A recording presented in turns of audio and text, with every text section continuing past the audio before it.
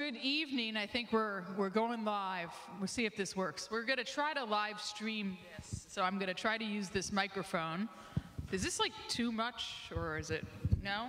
It's all right? Okay. Good. All right. We are here. I'm here. Okay. Well, good evening. We are live streaming to Facebook right now as well because, in part, I know some folks couldn't make it, and we have the capacity, and I thought we'll give it a try. So hopefully, if you're watching this at home, you're able to hear us and see the screen in a decent way. So, oh, Josh is giving me the heads up. Good. All right. So. Good evening and welcome to the first of our midweek Lenten programs. This has become a really treasured tradition at Calvary, and I'm so glad that we can do it every year. I'm very grateful for Bob and Terry in the back, so thank you. We had some wonderful soups tonight. Thank you to all the soup makers and bread makers or buyers and biscuit makers and dessert makers and everything. We're very fortunate to be well fed in all of this. So the theme for this midweek Lenten program is pilgrimage. And I kind of thought about this theme in different ways. And maybe it was what we're going to talk about tonight with our racial justice pilgrimage that I was part of that kind of led me to think about pilgrimages in general. But it also seems like such an appropriate topic for the midweek, for the Lenten season, a season where we're asked to return our hearts and our whole selves to God and kind of take an intentional journey into sometimes literal or figurative wilderness and find a way to take what has been clinging to us or serving as an idol or distraction, push that away from us so that we can recenter ourselves on hearing God's voice, on finding out where we can find our inner peace and our outer peace. And I think all of those are part of pilgrimages. And the photo that we have here on the screen is a picture of the Camino de Santiago. And that is one of the more famous pilgrimages of folks walking from France, somewhere in France. Lourdes, okay. I was looking at, okay, and then going to Santiago, Spain. I don't know much more else about it, sorry, I should. But it is, and if you remember Andrew Craver, who was a student pastor here many years, well, about 6 years ago, he did the Camino, I know, as a pilgrimage, and it was really a meaningful experience. So pilgrimages can be those figurative, those literal ones, and in 2 weeks we will be taking part in a labyrinth walking, so that's a little bit more on walking and the pilgrimage, or they can also be pilgrimages of the spirit, and they could also be kind of what I experienced, and tonight we'll talk about the racial justice pilgrimage, which was a literal pilgrimage, but also a pilgrimage of an intentional act of trying to return ourselves to God and to find ways that we can take part in some truth-telling and creating space to imagine a new, more just future. So we'll get into that. So let's begin with this brief worship experience and let us pray together. The grace of our Lord Jesus Christ be with you, and also with you. We gather as pilgrims on a journey. We are kindred on the road. We gather to help each other find the harmony that Christ invites us to find.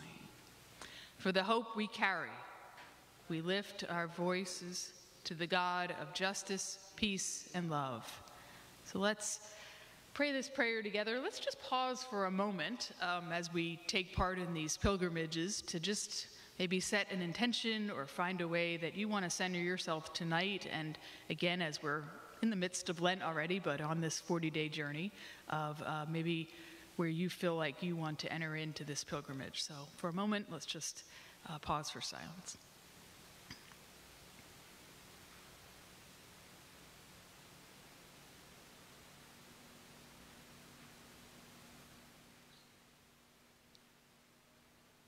Well, let's join together in prayer. Teach us, O Lord, not to hold on to life too tightly, but lightly, gently, and gracefully.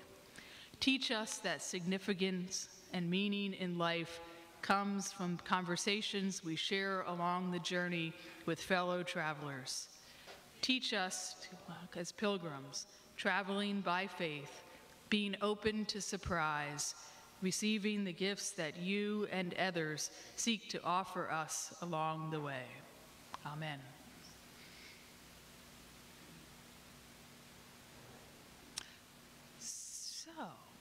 So Blair and I, Pastor Blair and I, were going to be we were going to be tag teaming on this this first Lenten program, but as you know, she's traveling and up with Warren's family, and so I'm here as soloing. But we were both part of this racial justice pilgrimage. Is this a good spot for me to? You can all see, right? I'm not in front of the screen. Okay. Okay. Okay. Can you see, or do you need me to go somewhere? Okay. Dance. I feel like this is just a big, yeah. I feel like I'm about to kind of singing. Okay. So anyway, so we were part of this racial justice pilgrimage this September, and pictured here is actually something we'll talk about at the end of the presentation. One of the sites that we saw, the lynching memorial, that is this is all part of Montgomery, Alabama. So we traveled to Montgomery, Alabama from September 13th through the 16th. There was a huge collection of Northern Province clergy. It was not a mandatory event as it was going to be 3 years ago because of COVID and folks having difficulty with that, but I would say at least 90% of all clergy did attend, which was really great because it was a voluntary exercise.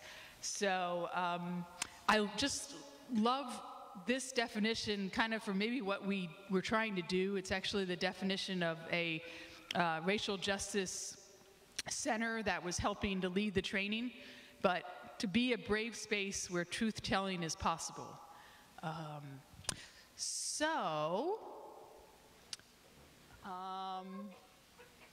Sophie thought that we needed more color in this presentation, so I apologize if you can't see it, but it was too white.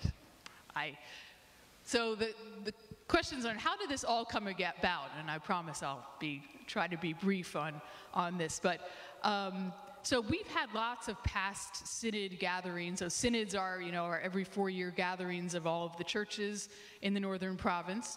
We've had many, many gatherings where we've made statements that are anti-racism statements, statements of racial justice and opposing discrimination.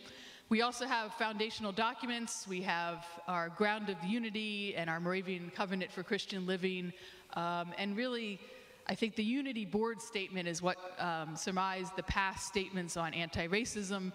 In the very core of the Moravian understanding of humanity, the God-given equality of all people is fundamental.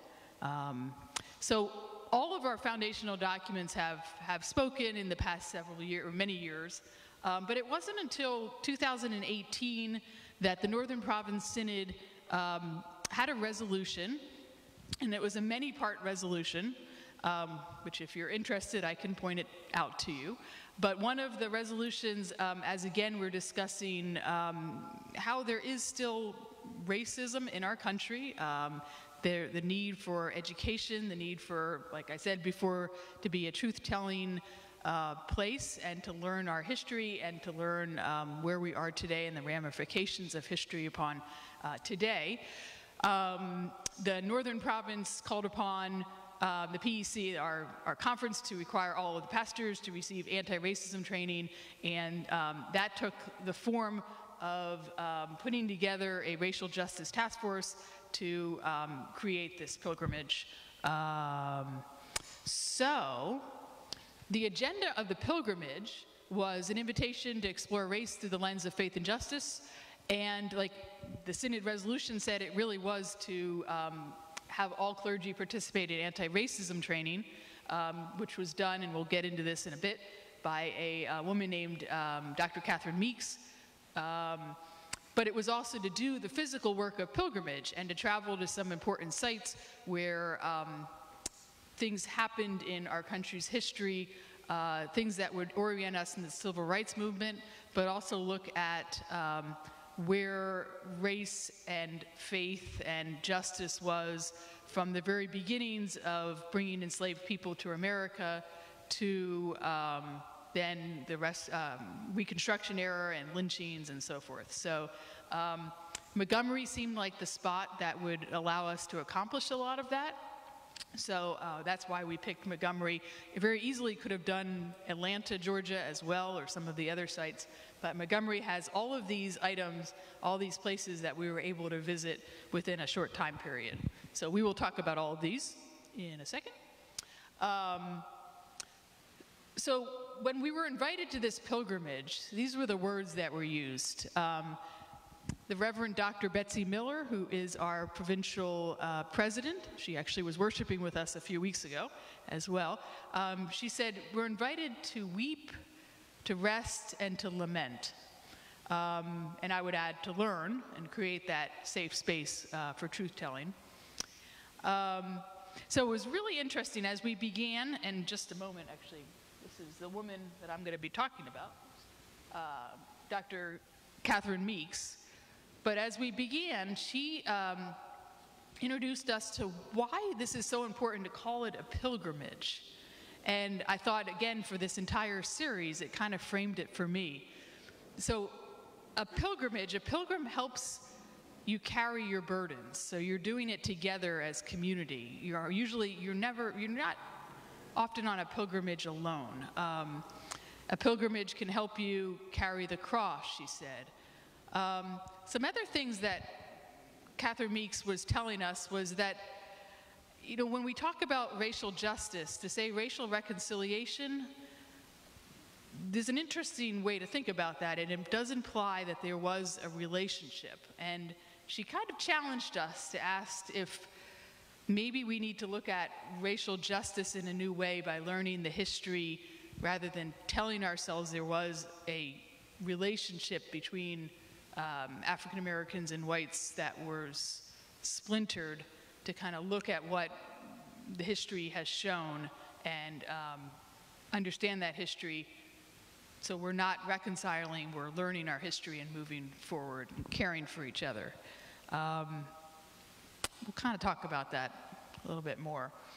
But anyway, so we started our pilgrimage in the hotel in Montgomery with the Reverend Dr. Frank Crouch. And Frank was the former dean of the Moravian Seminary, and he has been working since he retired on probably what will be a book, I would imagine, but it's some articles around the Moravians and slavery and kind of re-understanding and rediscovering some history or telling some history that hasn't been told before. So I think, especially if I think about when I grew up, and if you would have asked me 10 years ago, 20 years ago, did the Northern Province own slaves? I don't know. If I asked you that today, without seeing this, sorry, what would you say? Did the Northern Moravians own slaves? I mean, now you're, yes. I mean, you might have known that, and now, I think, in all honesty, 10 years ago, I would have said no, or, you know, maybe there was a slave that was here, but it was probably because, no offense, the Southern Moravians had slaves, and, you know, the South did that, and they brought a slave up, or there would have been maybe in my mind a sense of, well, but we believed in equality, and so we treated enslaved, not enslaved people all the same. There was education, there was healthcare, there was housing. It would all be, you know, the famous God's acre, everybody be buried together. So it's okay, you know, not that I'd say it's okay, but it's, you know. I think what he's understanding and recovering is the fact that Moravians, from their very beginnings, and you might know the stories about going over to the Caribbean islands, wanting to spread the gospel to the enslaved folks that were there, something that was not being done by any other Protestants at that time, which is notable, but not protesting the institution of slavery itself. So Moravians were coming still with a very notion of this white supremacy and hierarchy in race. And so coming into that space, not to disrupt the institution of slavery, but to say, which is still something, but to say these are humans that do deserve and should be hearing the gospel of Jesus. So Moravians did not try to tear down that hierarchy or the white supremacy or the understanding that God was ordaining slavery, and that there was some readings from Pauline text, Paul's text of understanding that order. So they were very much in line with that belief. And that's not unusual for that day at all. But in my mind, you know, there's a rosy picture of Moravians and historic Moravians of saying, no, that wasn't us. And I think it wasn't until hearing Frank talk about this about 10 years ago that I was like, oh, okay. So here we are. So we learned a lot from Frank for a good number of hours. And I just found this quote, which I kind of thought was a way to summarize it, that, you know, the same year Bethlehem was 1742, when Moravian College was founded, there were enslaved individuals from St. Thomas purchased and brought up to Bethlehem. So Bethlehem was built with the help of those enslaved peoples, which were, again, kept in Bethlehem and, while treated in a better way than some enslaved people, still did not have the freedom to be doing as they choose. So there was a lot more to that lecture, and I'm really hoping Frank at some point will put it all together, and either we'll have a presentation of some form. So there were two things I wrote down. We were given a little travel journal, and there were two quotes that I wrote down in this way. One, I think they both kind of reflect each other. One from Deuteronomy, and I believe Frank was using this as his central message. Only be careful and watch yourselves closely so that you do not forget the things your eyes have seen. So, again, he was telling us, let's not forget what we've learned. And I saw this somewhere written, I think on a statue in Montgomery, what Dr. King wrote, "The end we seek is a society that can live with its conscience." And I just thought both of those seemed like they fit in together. Okay, so after Frank's presentation, we had a good day of being with Dr. Catherine Meeks, and I have some material from her Center for Racial Justice that she operates in Atlanta. She is an Episcopalian, so she's been doing this work with Episcopalians, so it's kind of cool to have her. This is a picture of her being thanked and given the complimentary Moravian star, which we have to give to everybody that's gives a. So what did, a little bit of what Catherine Meeks talked about, and there's a great, if you ever have a chance and you want to go further, there's a great documentary series. It's a 3-part series on PBS, which I think is still free somehow, but called Race, the Power of Illusion. And it's actually a great way to think about race, because is race an actual thing? Do we actually have different races of people? That's kind of an interesting.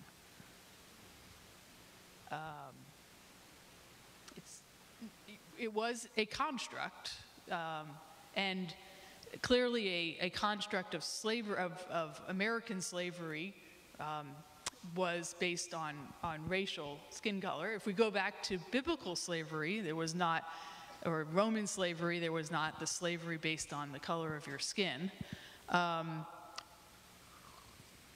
We can say race is an illusion, but at the same time, it's not an illusion because we know what historical precedent, what has come out of classifying people. So, there's lots of, if you ever read and watch these series, you'll hear all about the, classifications of what made a person black versus white and, how much 7/8 or, 9/12 or whatever you had to do. But yet it's not an illusion, it's still not an illusion today. So she talked a lot about that and also, where we've been, again, with slavery being introduced as a race-based system and that being built on the myth of white supremacy. And, but what Catherine Meeks was really about, and I was really appreciative of this because it's one of my favorite theologians, is a guy named Howard Thurman. And Howard Thurman was kind of you could think of him as the mentor to Dr. King, to Dr. Martin Luther King. So he's sort of Dr. Martin Luther King's pastor. He was really what you could call like a mystic, but kind of a earthly mystic. So he really participated in the sort of pre-civil rights movement. And the rumor is that Dr. King always carried this book around with him in his briefcase because it was sort of his go-to. But Jesus and the Disinherited. And so Catherine Meeks spent a lot of time educating us about the works of Thurman, and in particular, because Howard Thurman was really interested not in only the justice work on the outside, but in believing that we need... What happened? I just did too many things. Okay. Stay. He believed that you needed to do the inner work to do the outer work, or we needed to kind of make sure we were not only so involved in justice work and in civil rights changes, and if you think about all the things that were being done in the 60s and the 50s with desegregation and very important legal battles and things like that, but he was very much concerned that we would be changing the spirit of ourselves and doing the inner work. And I think Catherine Meeks really was in that camp of following Thurman in saying, to white and black people, but to say that we need to do, we need to look at who we are. And one of the questions she said, has racism wounded us? And what has it prevented us from, how has it prevented us from being fully human? I don't know if anybody has, I feel like I keep talking because I want to get through this and not talking fast. But, has racism wounded us, wounded you? Can you think of anything?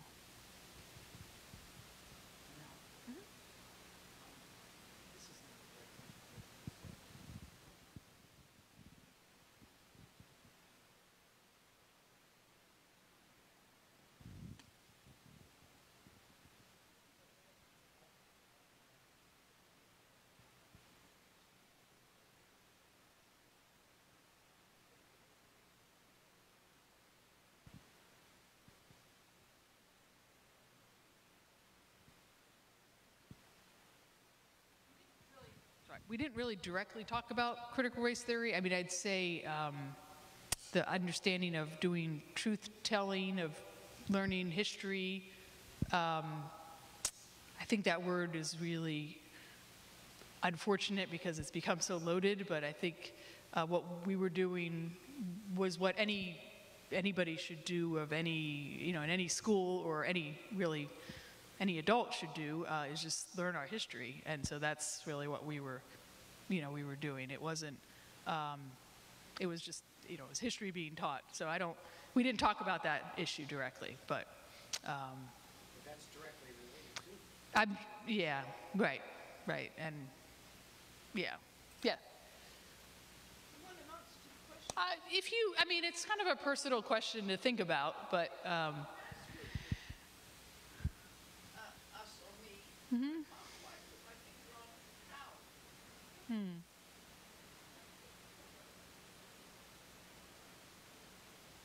mhm,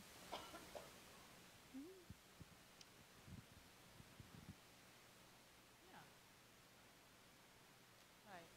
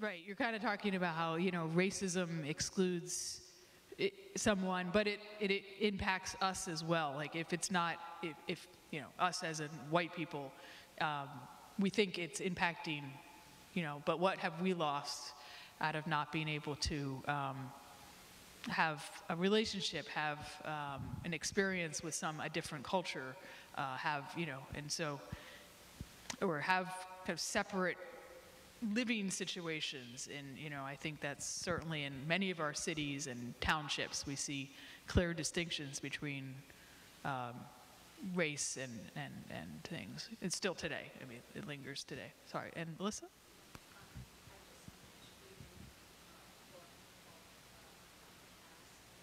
Oh, yeah.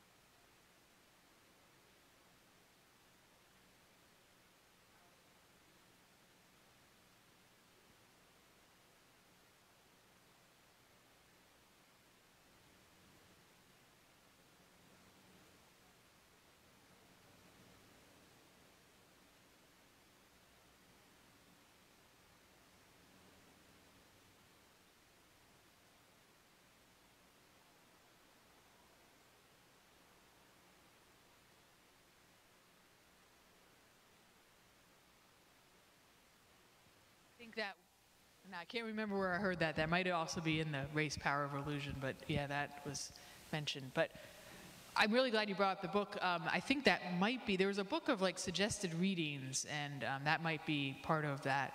I've never read it, but I've heard of it, and yeah, it's on Apple Podcasts. oh, She does like 6 lectures on it, okay, and it's written okay. Yeah. Huh. Okay. So this is called Cast.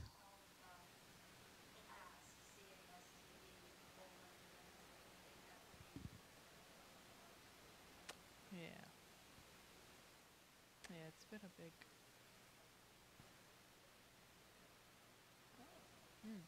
Okay. Yeah. Wow. Yeah. So, thank you. Well, the reading list, and yeah, but that's good to. Sam? I'd like to give you an observation on going back to these economic races. Mm-hmm.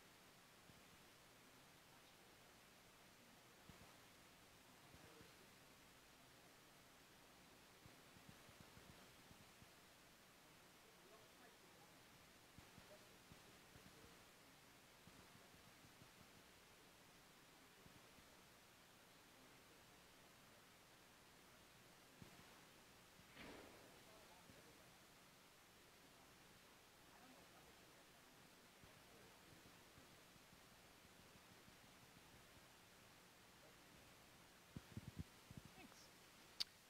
Okay, well, this just gives you a taste of what, so we were kind of talking about that inner work, which I thought was interesting, because a lot of this might be just, you're tempted to just kind of launch yourself out into the Montgomery, all the civil rights memorials and everything, and just do the learning, and let's do the justice work, and let's, change what's the iniquity, and certainly talk about structural racism and everything, but also talk about the inner work and what needs to be looked at. So again, back to Thurman, we talked a lot about him, and this is his central thesis of his book, is what does the Church of Jesus Christ say to those who live with their backs against the wall? So really, we talked about religion, the fact that, what do we have to say about people who are facing discrimination, racism, or put in any other, affordable housing, poverty, or anything. What do we have to say as a church to that? Okay, this is proof that I went on the trip. So there I am. All right, so we went to 4 different memorial sites or different museums. I'll just briefly talk about them. And the first was the Rosa Parks Center, and so Rosa Parks on December 1st, 1955. A lot of times people say on December 1st, 1955, she was just tired and she didn't want to get up. She was on the bus on her way home after a long day. In those days, of course, buses in the South were segregated. You'd be sitting in the back.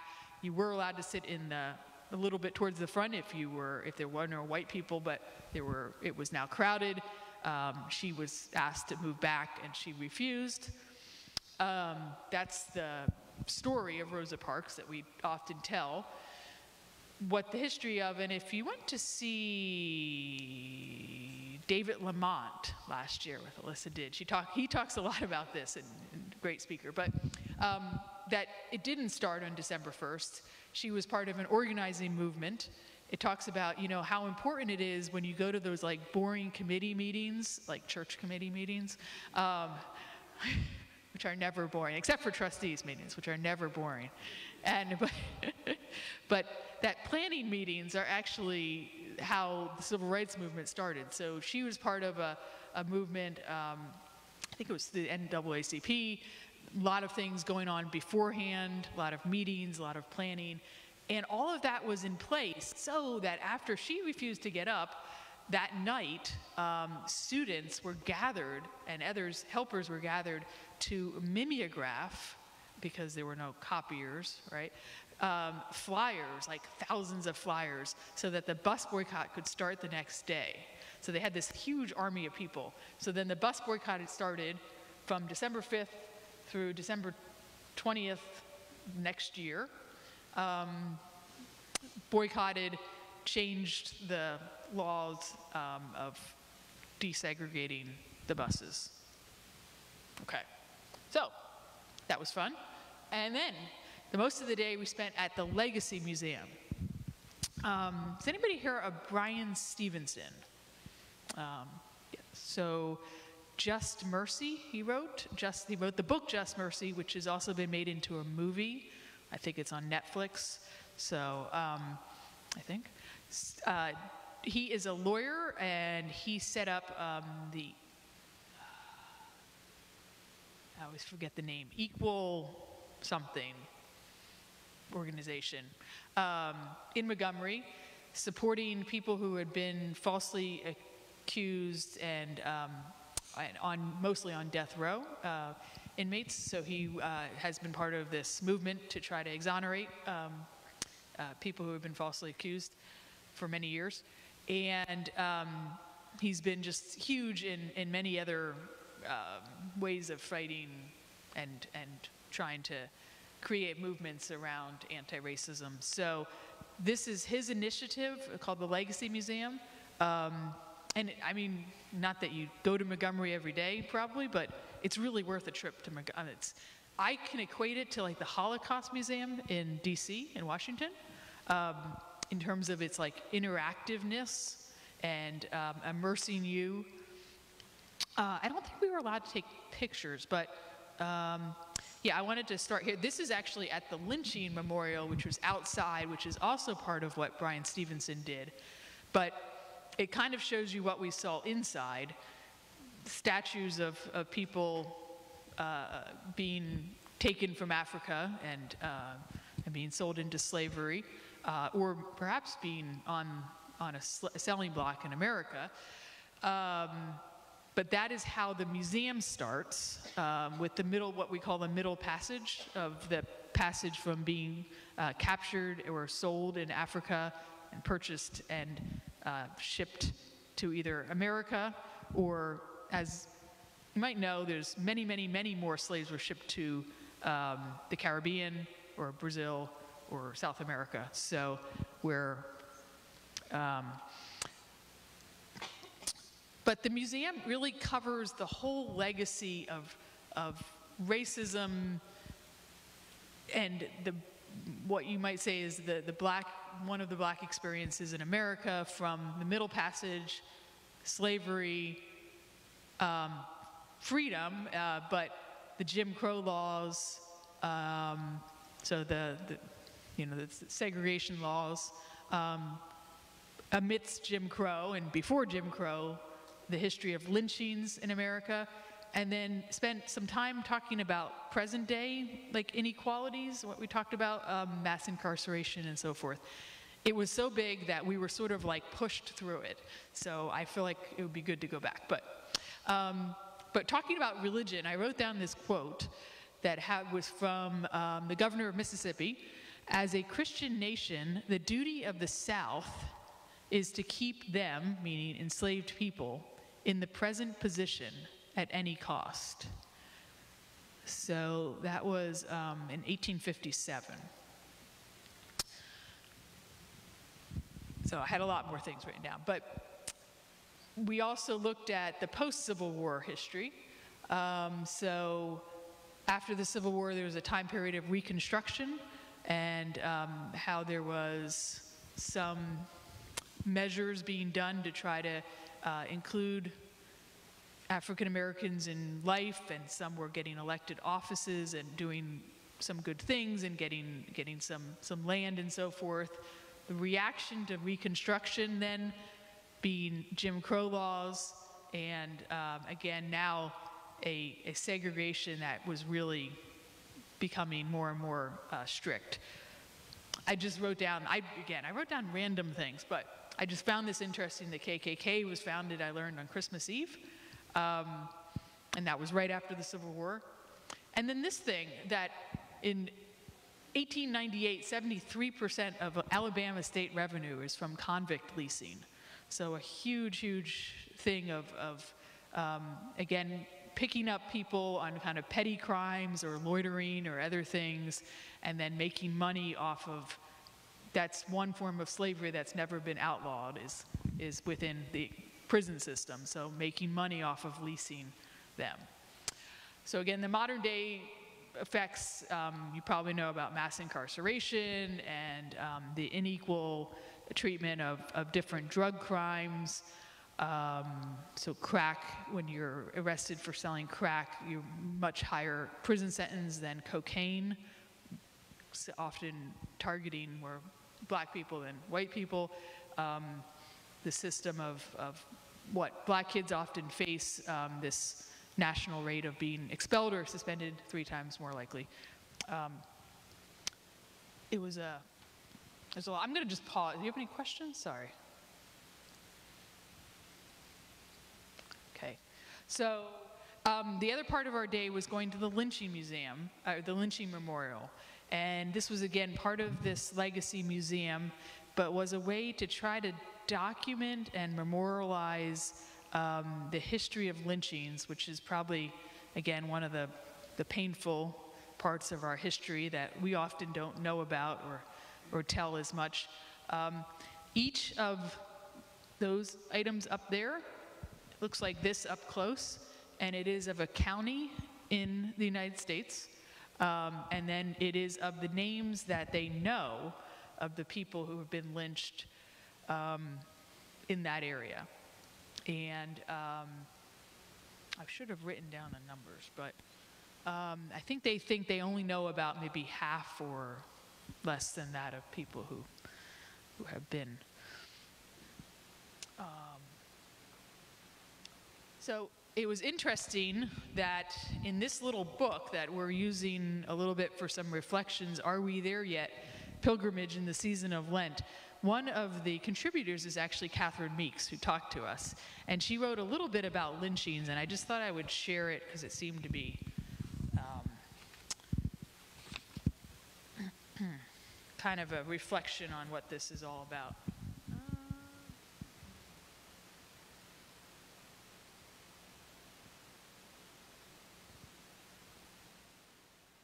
Well, she writes first about, you know, who was why were they lynched? You know, while the lynched person on a rare occasion had committed a crime, people were lynched for standing up for the rights of others, for being in the wrong place, or simply for being black. She continues about pilgrimages to historical lynching sites in memory of the many victims are needed. Talks about modern-day pilgrims who are attempting to dismantle oppression in sustainable ways must pay attention to this cloud of witnesses. And this, again, is one of the ways to remember. But then,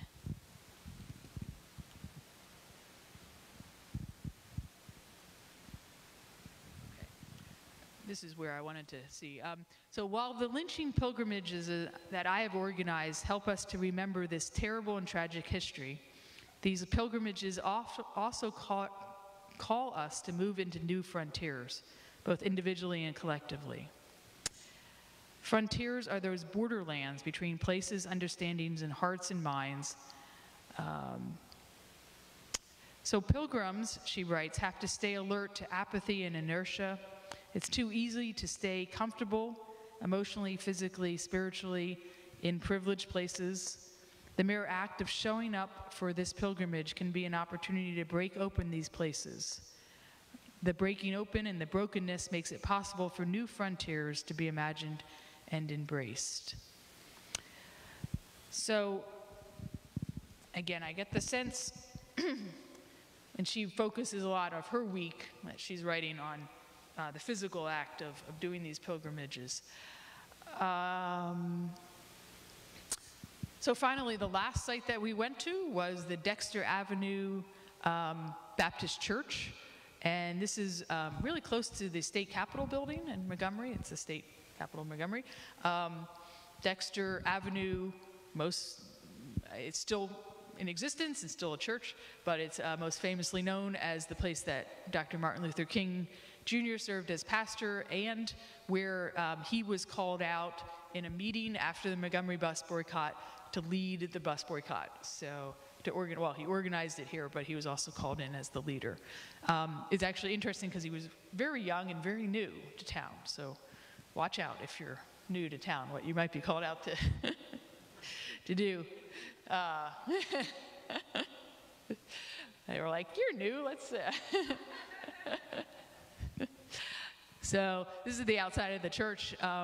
It's just really, we had a tour guide there that let us in. And I think the most interesting thing that she said, I mean, it was a lot about the church and where they're at, but you know, the civil rights movement started in a church. So it started talking about religion again, but which is a little different in terms of some movements today that aren't maybe as grounded in the church. But the civil rights movement was very much, while having different wings, was very much centered in the church, and obviously King's philosophies of nonviolence and what he learned from Gandhi and from others, but was very much centered in religious thought. So this is the inside of Dexter Avenue with all of us. I'm in the front, so you can't see me. I was trying to figure out where I was. Okay, and that's the end. So I kind of put this all together, hoping it made sense, and maybe if Blair was here, she'd add something else, so I apologize. And trying to talk about kind of what we experienced in that pilgrimage, but also how it was not only about the physical act of journeying or learning our history, but it was also about the inner work, which is ongoing. So I think all of that is part of pilgrimage. The other part of this, which the Synod resolution got at, is what we're doing right now, is that we are called, we pastors, we're called to take this back to our congregations and share it, and, you know, find ways, not constructed ways that seem inauthentic, but find ways that we can do a better job at anti-racism work and working with beyond our own folks. And honestly, this happened, and then the fall happened, and Advent started, and it was like, when am I going to do this? And I really want to share this. And would anybody show up if I just said, come to church on a random night? So that's why I thought, well, Lent is a good time to do this. So, okay. Stop for questions. During the days that you all were there times when you had small groups reflecting? Oh, Let's yes. talk about what we saw today. What's our Sorry. experience? How do we feel about it today amongst yourselves? We did, yes, we did. We had small group conversations. In fact, we formed like a little cohort, a group that would kind of break occasionally. And then we have had 2 Zoom meetings since this where we talk about like, well, how could we make this, how can we bring this back to our churches? There was actually an Advent series that was done with Catherine Meeks, but it got we had Josh doing an Advent series, and it was kind of, it was after the fact. So things like that of like, how do we take this? Like I was suggesting to have Frank Crouch share his presentation somehow to other people. It's so fascinating, and I didn't even talk about like what he talks about with some pastors in New York City who are Moravian, who led the anti-lynching campaign. So there were actually like Moravians out in front in the 1900s leading some really cool stuff. But we talk about like, well, what else can we do now. Yeah, thanks. Yes.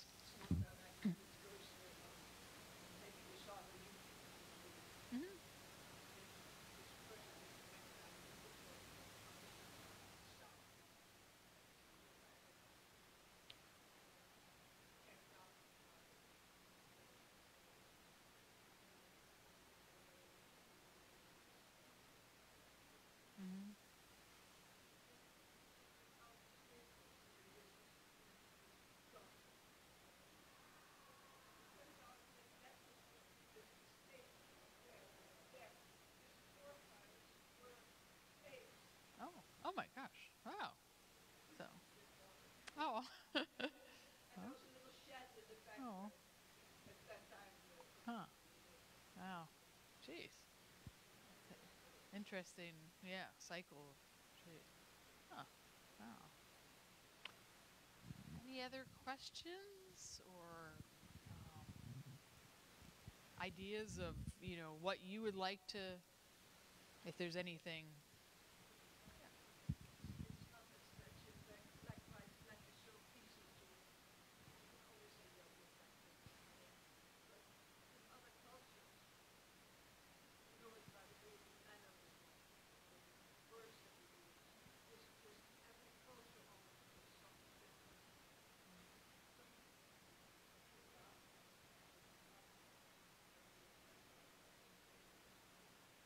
I'm actually glad. I was going to say that in the beginning. I'm glad you say kind of, there's differences in the very beginning, and I was glad they did this. They said, this is going to be about anti-racism training for talking about the Black experience in America. It's not going to be, it's not that we're diminishing the Latino experience in America or the LGBT experience. There's so many areas of oppression that are out there that we should address, but we're not going to try to handle them all. So don't get upset when we're not talking about, immigration or farm workers' rights or something that's also important, but this is going to be about the Black experience. So that was kind of nice to set that stage, and because sometimes we try to do it all, or we're feel guilty that we're not dealing with every single wrong thing, and I was glad they acknowledged that. So yeah. I was going to say something that I'm leaving my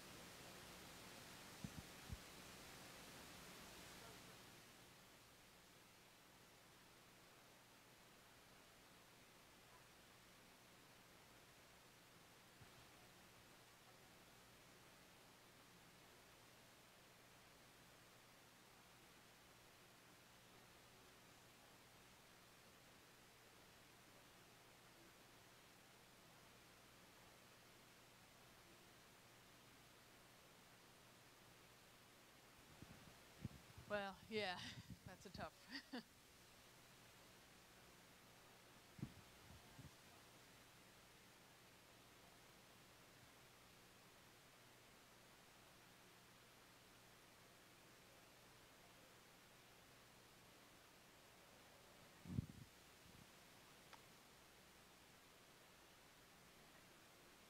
And to Sam's point about critical race theory and the things, I think, again, what we were doing was just learning history. There wasn't some grand agenda of some, it was about learning what happened, and I think, and not trying to make us feel guilty, but just creating a brave space to realize where we've been and realize where we want to go, and that we're further than, I think we all need to look at the fact that lynching, we were not constructing those memorials, maybe we could argue with that, but there's not the huge numbers of people that are being, we've moved as America. And that's good, and we can't just say, oh, it's just, but at the same time not to say we're there yet. And, that's like anything, we're not, so. is that if we could develop coalitions, Mm-hmm.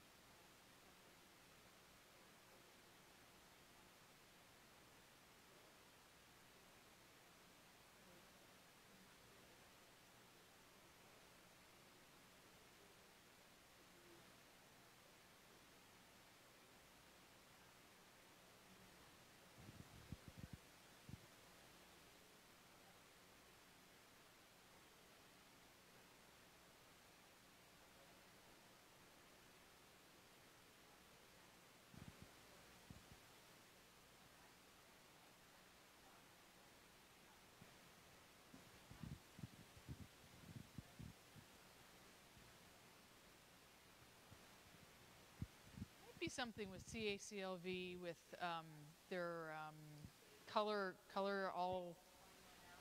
boundaries or something. There is a program. I think it's like coloring beyond the boundaries or color outside the line, something like that. Yeah, there's.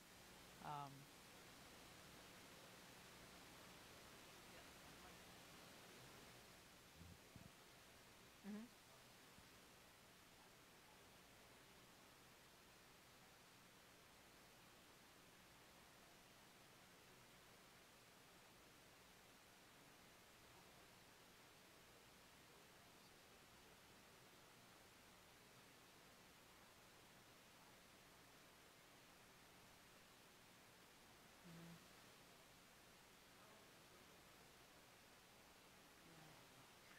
Really? No.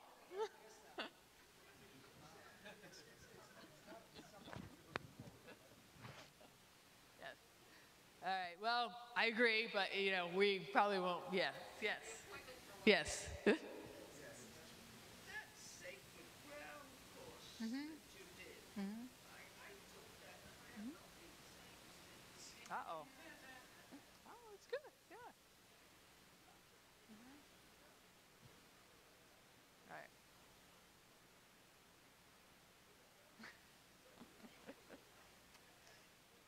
Yes. Yeah. Nice. Yeah. Yeah, and if anybody's interested, that's a class that Episcopalian friends did, yeah. And in fact, I was thinking when Jeff talked about, there's an article about like why the Irish didn't become black, or something Irish and black, like why the Irish became white, because they didn't want to be black. Like they wanted to designate themselves as, yeah, so they like molded from being understood as Irish to just wanting to be white. And there's a really good, I remember that from, I was thinking about that when you were, anyway, yeah, there's a lot of good resources out there. That was great, and it was nice because it was. I think it's selective as who goes there. The people who already have an inkling that something's wrong somewhere.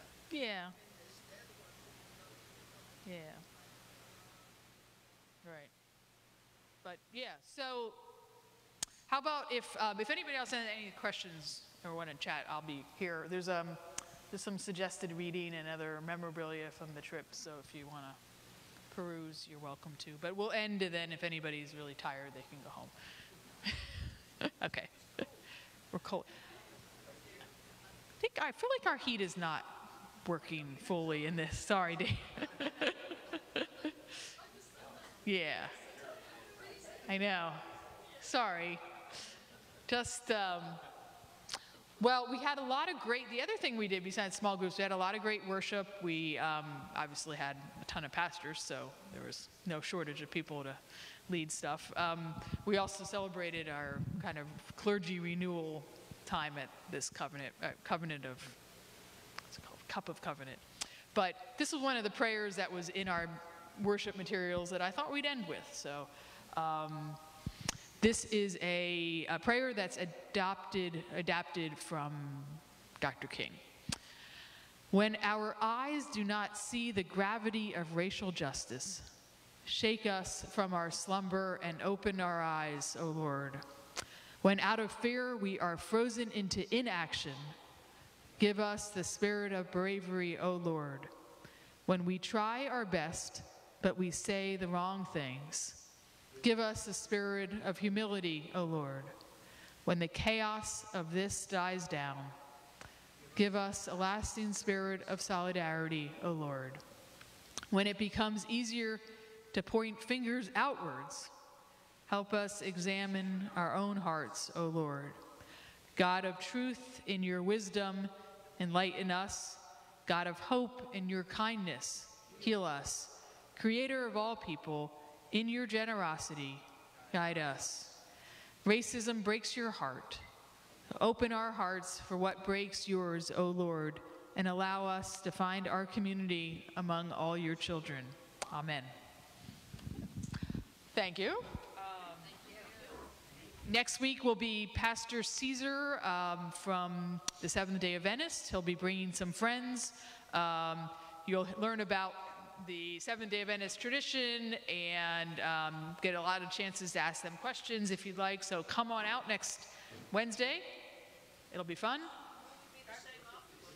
We will probably not, hopefully not. Okay, have a great night. Thank you.